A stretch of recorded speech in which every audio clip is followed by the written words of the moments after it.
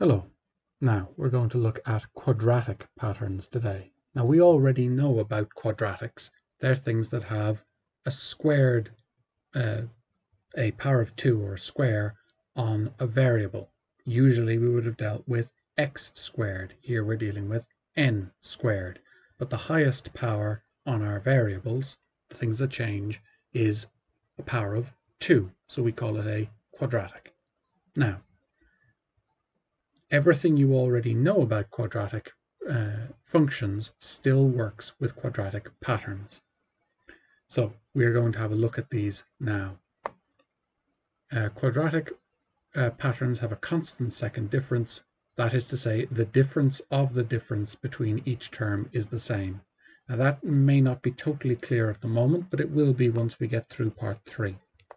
So let's go through this example here to run through what we know about quadratic patterns. So this is a quadratic, and again I know it's a quadratic because I can see the highest power on one of my variables is 2. So the highest power is squared, so that means that I have a quadratic. And that is effectively part 1. Is this a quadratic pattern? Yes, because I have n squared as the highest power.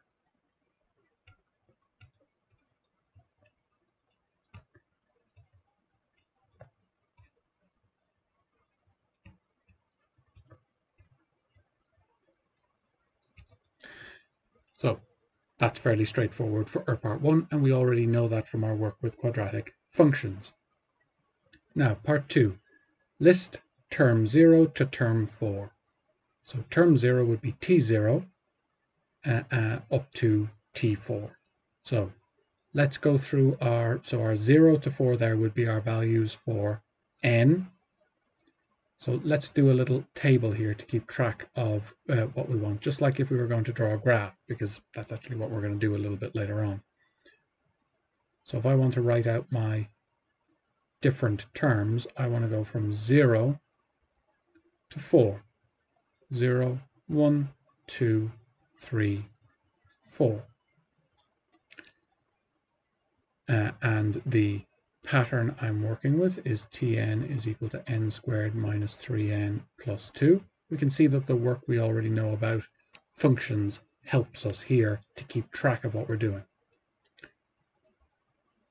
And then we are going to have over on the side, we're going to, in this case, we're asked for the first 4 terms, so we're going to write down our Tn's here. So what's our value from our equation when n is 0? Well, let's put in t0 is 0 squared minus 3 on 0 plus 2. When we do that, that's 2. When we put that in our calculators, that's just 2. So t1, or sorry, t0 is just 2. t1, we put in 1, and you can see every time I'm subbing in, it goes in brackets.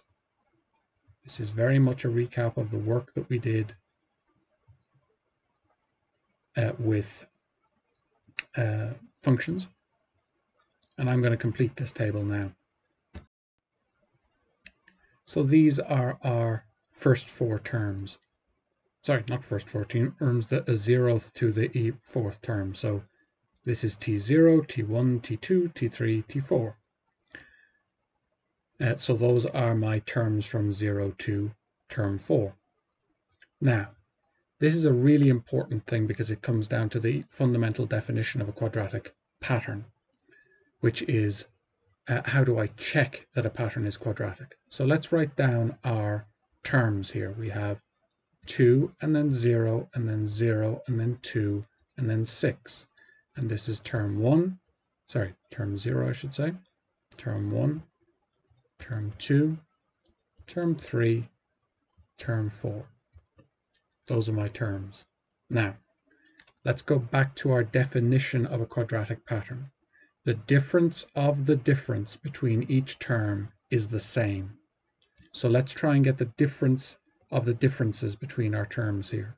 So what's the difference between each of our terms? If this was a linear pattern, the difference between each one of these numbers would be the same, but it isn't. Going from 2 to 0 is minus 2.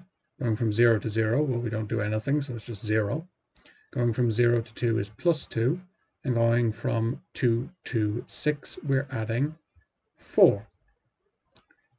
Now, in a linear pattern, like we're familiar with, those numbers would have all been the same, but they weren't.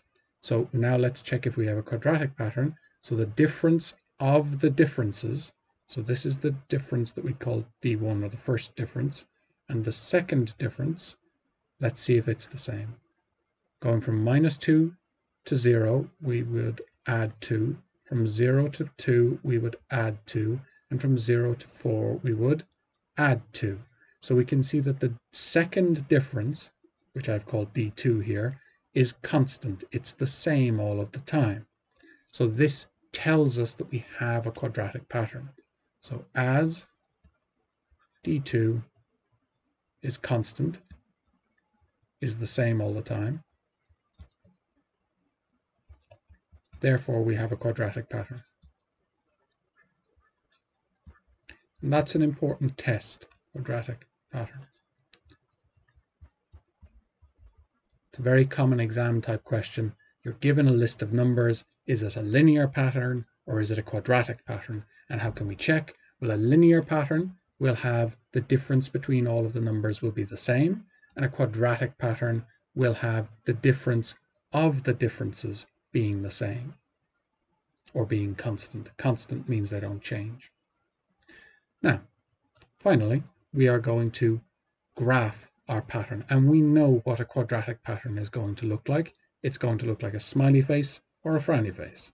Now this is my original pattern function, my original TN, general term or nth term, and I can see it's a positive quadratic, so I'm expecting I'm going to get a smiley face. But I don't know that yet. I need to do my graphing to be sure. So I'm going to take what I did here and I'm going to get my points. So when n was 0, Tn was 2. So I'm going to get n and Tn, n and Tn. I've already done this out to save you having to watch me do it. But when n is 0, Tn is 2. When n is 1, Tn is 0. When n is 2, Tn is 0. When n is 3, Tn is 2. When n is 4, Tn is 6. So I have all of my points now. And if you were doing this out in your own question, and you could write that in here on your table, I've just left it so that the questions are clearer to read as notes. Now, let's get our different points in. So we always start at the origin and we go 0, 2. So we don't go side to side, we don't go in the door or anything, and we go up 2. In the door 1, up the stairs 0. In the door 1, up the stairs 0. In the door 2, up the stairs 0. In the door 3, up the stairs 2. In the door 4, up the stairs 6.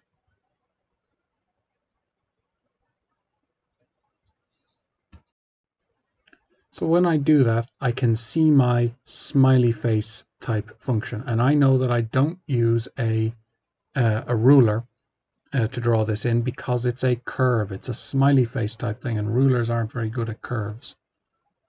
So I'm going to draw this in, and I know that my line goes down underneath my 2 points, and I make that nice and curved at the bottom for a quadratic.